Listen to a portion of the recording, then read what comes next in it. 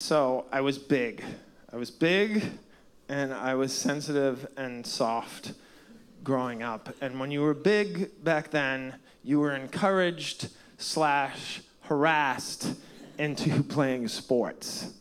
And I didn't want to play the footballs, the hockeys, the contact sports. That was not for me. I fell in love with basketball almost immediately because basketball just fits my personality. It still does. Basketball is the only sport you can practice by yourself. I spent a lot of time practicing basketball by myself, and basketball also fits me because it's the only sport where if somebody so much as slaps you on the wrist, they stop the game. Stop the game, separate everyone, and let you make 2 easy shots while everyone else is forced to watch quietly. As if to say, think about what you did.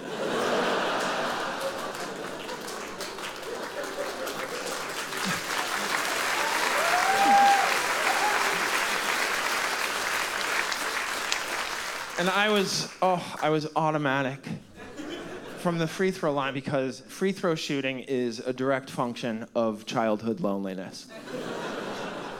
I have this carnival skill. If you tell me you were a good high school free throw shooter, you can give me your high school free throw shooting percentage, and I can tell you what time your single mother got home from work.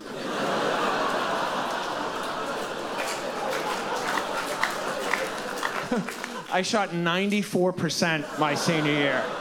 My mother was a night court bailiff.